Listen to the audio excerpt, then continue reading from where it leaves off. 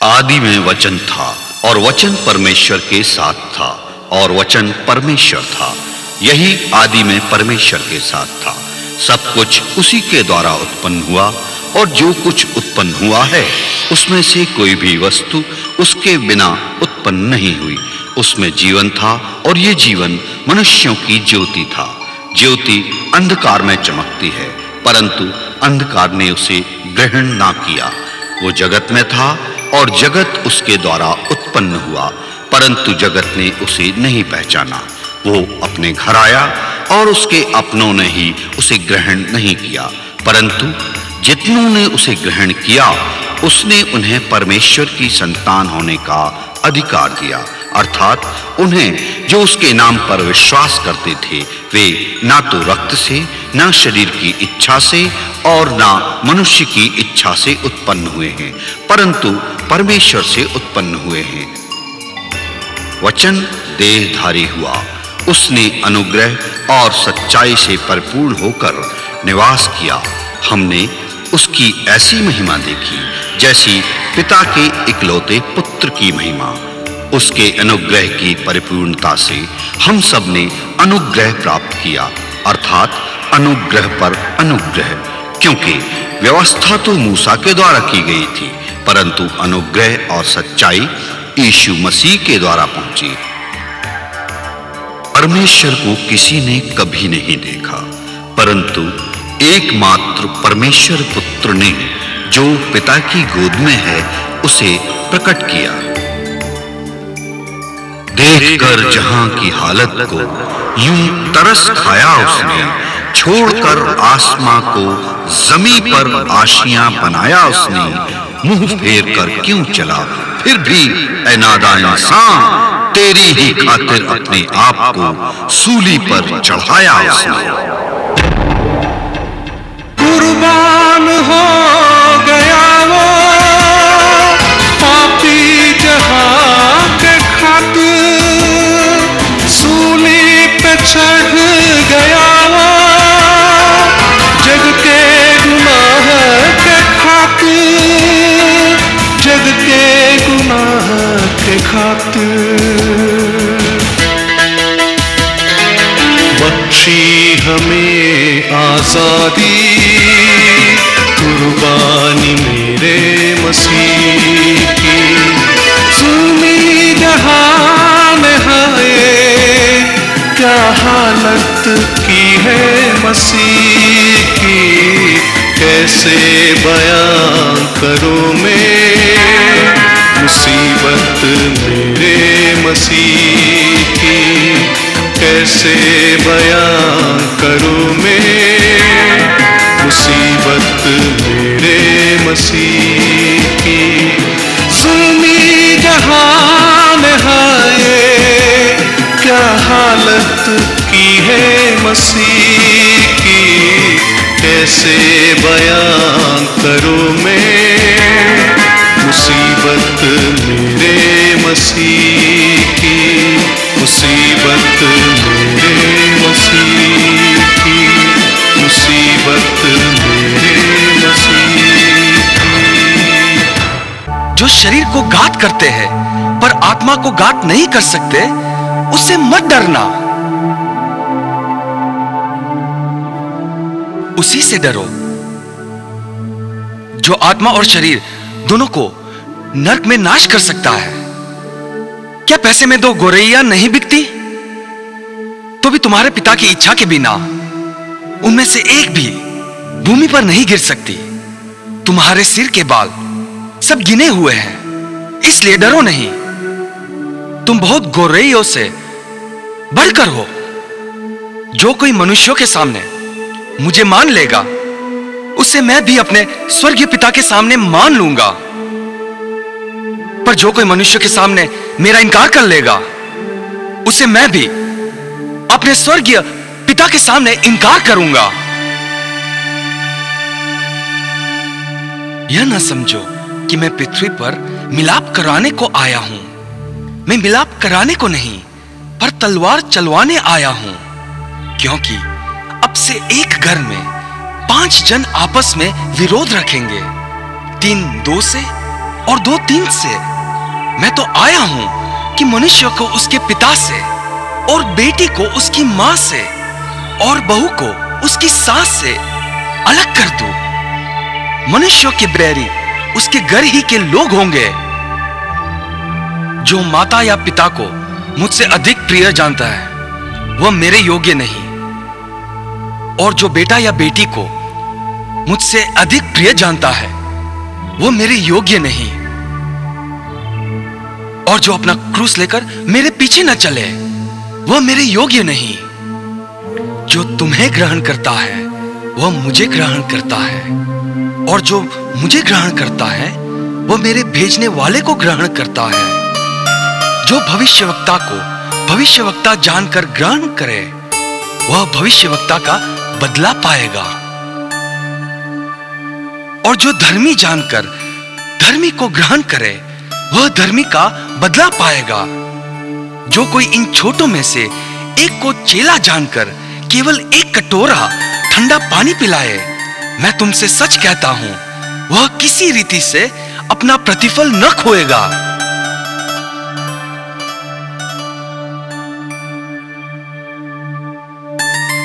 जब यीशु अपने 12 चेलों को आज्ञा दे चुका तो वो उनके नगरों में उपदेश और प्रचार करने के लिए वहां से चला गया। पश्चाताप करो और ईश्वर की ओर अपना मन फिराओ।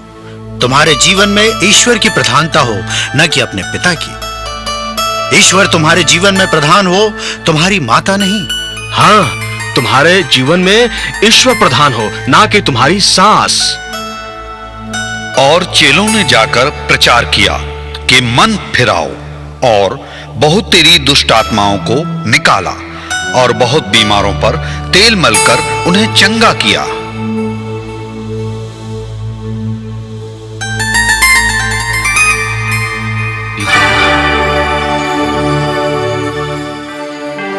हम तुमको सुनना पसंद करते हैं यूहन्ना, क्योंकि हम जानते हैं कि तुम एक सच्चे और धर्मी पुरुष हो। तुम केवल सुनने वाले ही नहीं पर करने वाले भी बनो। हेरोदेस, पश्चाताप करो, पश्चाताप करो। हेरोदेस, पश्चाताप करो। हम जानते हैं यूहन्ना कि हमने जो कुछ भी किया है वो सही नहीं है, वो सही नहीं है, लेकिन हम उसे वापस भी नहीं भेज सकते क्योंकि बहुत देर हो गई है अब। पश्चाताप के लिए कोई विलंब नहीं होता हेरोदेस। ईश्वर से डरो, ईश्वर से। यूहन्ना, तुम जानते हो कि हम उसे कितना प्यार करते हैं, जानते हो तुम, और उतना ही प्यार हम अपने राज्य से भी करते हैं, अपने राज्य से भी उतना ही प्यार करते हैं, और किसी भी कीमत पर हम दोनों के साथ रहना चाहते हैं। यूहन्ना, साथ रहना चाहते हैं। यूहन्ना देखो, आज हमारा जन्मदिन है। आज अगर हम तुम्हें छोड़ दे तो क्या हो? हाँ, हम तुम्हें छोड़ सकते हैं, लेकिन इसके लिए तुम्हें उससे माफी मांगनी। हेरोदेस, हेरोदेस, मैं कोई दुष्ट आदमी नहीं हूं। हाँ, मैं जानता हूं कि तुम परमेश्वर की ओर से भेजे हुए हो, लेकिन तुम समझते नहीं हो यूहन्ना, ये राजनीति है, राजनीति। बोलो, क्या हम इसे सौदा मान ले? पश्चाताप करो हेरोदेस, पश्चाताप करो, पश्चाताप, क्योंकि परमात्मा का राज्य निकट है। हाँ। यूहन्ना, तुम इतने ढीठ क्यों हो? क्यों हो तुम इतने ढीठ?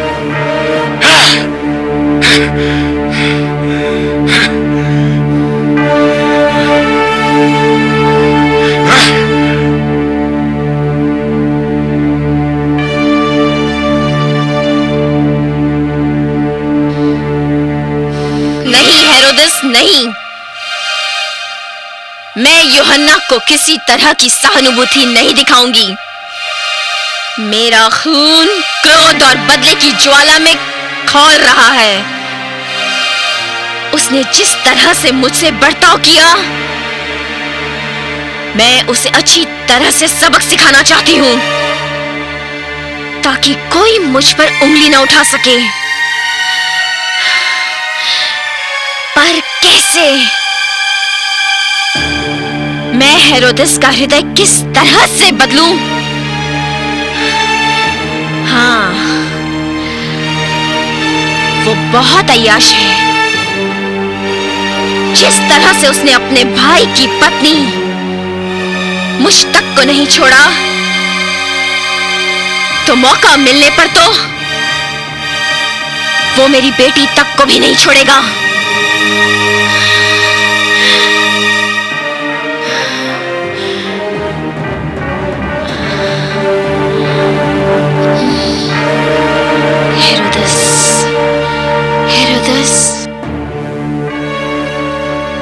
पश्चाताप करो हेरोदेस, पश्चाताप करो, पश्चाताप करो हेरोदेस, पश्चाताप करो, पश्चाताप। तुम केवल सुनने वाले ही नहीं पर करने वाले भी बनो।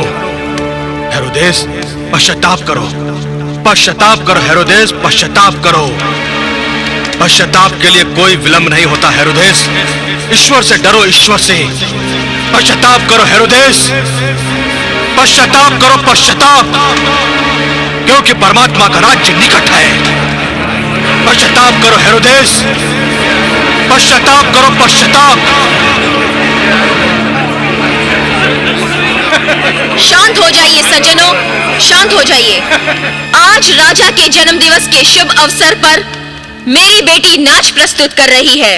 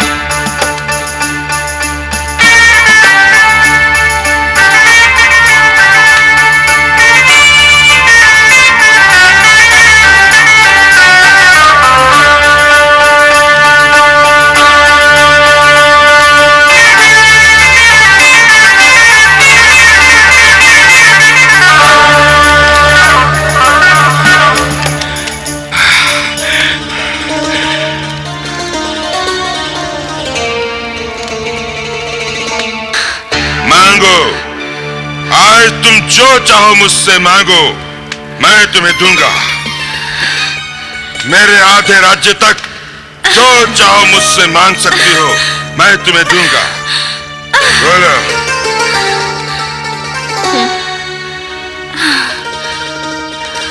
मैं क्या मांगू?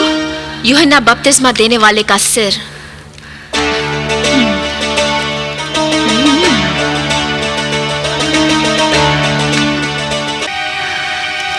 मैं चाहती हूँ कि तू अभी यूहन्ना बपतिस्मा देने वाले का सिर एक थाल में मंगवा दे। नहीं, नहीं, नहीं, नहीं, ऐसा नहीं हो सकता। नहीं।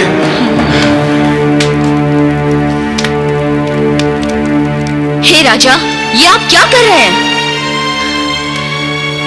आपने प्रतिज्ञा पूरी करने का वचन दिया है, और ये अतिथि लोग क्या कहेंगे? तुमने जानबूझकर ऐसा किया है जानबूझकर। आप भी तो उसे मारना चाहते थे, लेकिन आप डरते थे। क्या आप ये नहीं देखते कि मैंने आपके लिए ये सब कितना आसान कर दिया? तुम्हारे पास पत्थर का दिल और शैतान का दिमाग है।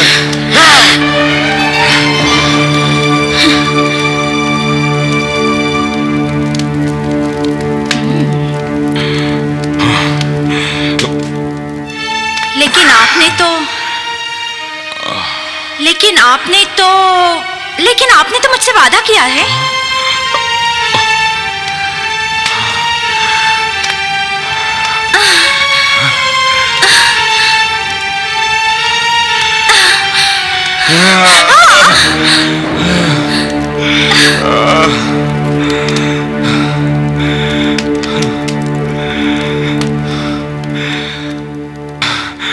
हमारी आज्ञा के अनुसार कर्मचारियों को भेजकर यूहन्ना का सर हमारे पास लाया जाए।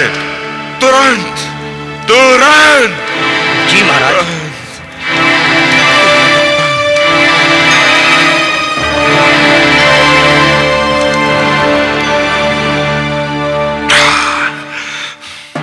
तेरी इच्छा पूरी हो, तेरे नाम की स्तुति और महिमा हो।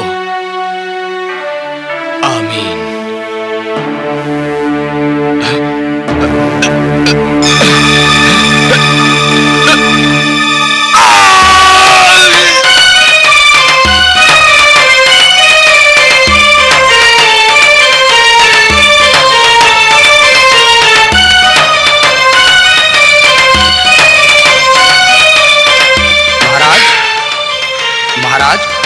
यूहन्ना बपतिस्मा देने वाले का सर।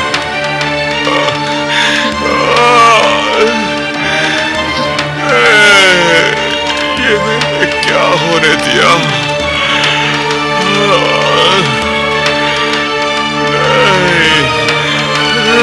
ये लीजिए।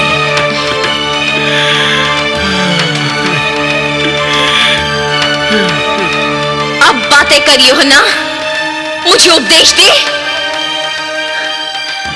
अब बोल, दिल को चोट पहुंचाने वाले वो शब्द। अब तू शांत क्यों है? बोल।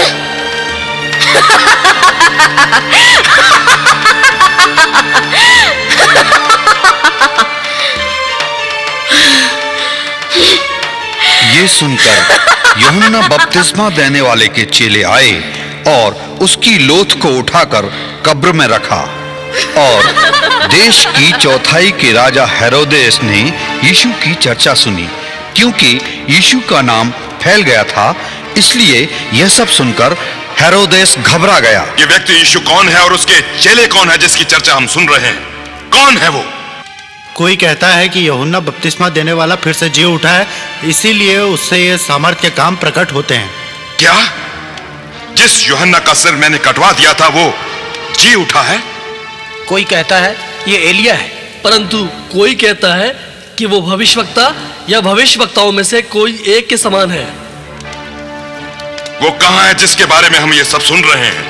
मुझे ये समाचार मिला है कि वो अपनी गलील यात्रा से लौट आया है और अब वो कफरनहूम में है। हम उस मनुष्य को देखना चाहते हैं।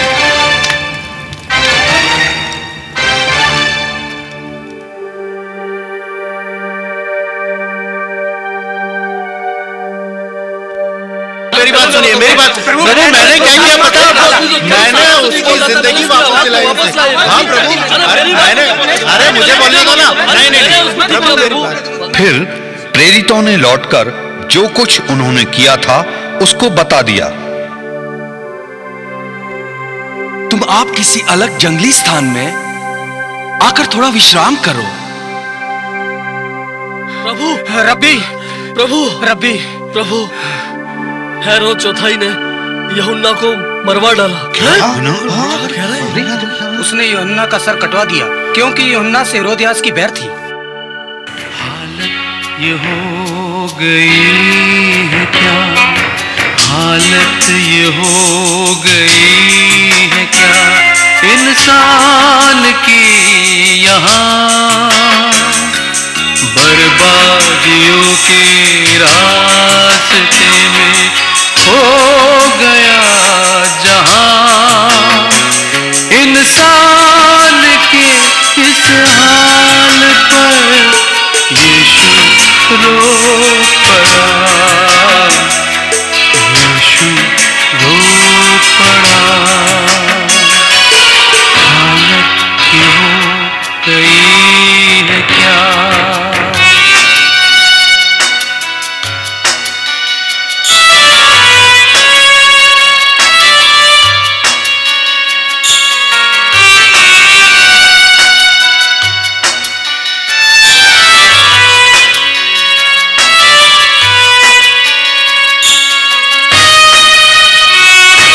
प्रभु ने तुम्हें स्वीकार कर लिया है।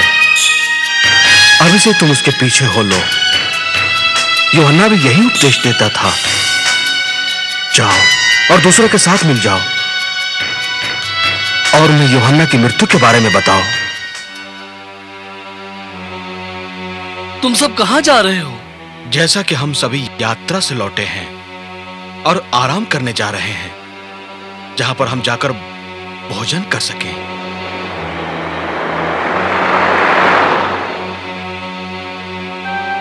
पतरस! पतरस जल्दी आओ! हम लोग बैठ से जा रहे हैं। हम लोग बैठ से जा रहे हैं। जल्दी आओ! आओ जल्दी! आ जाओ! आ जाओ! आ जल्दी आ! हाथ दो! आ जाओ! आ जाओ! चलो! ये लोग यहाँ से जा रहे हैं। आओ ये बात चलकर सबको बताएं। आओ चलो! चलो!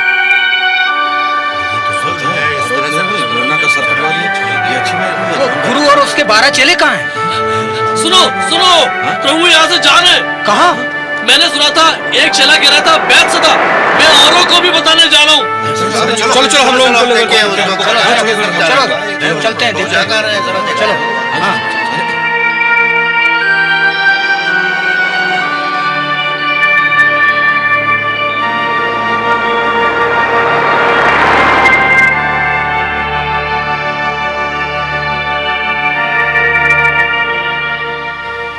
नहीं, फिर नहीं।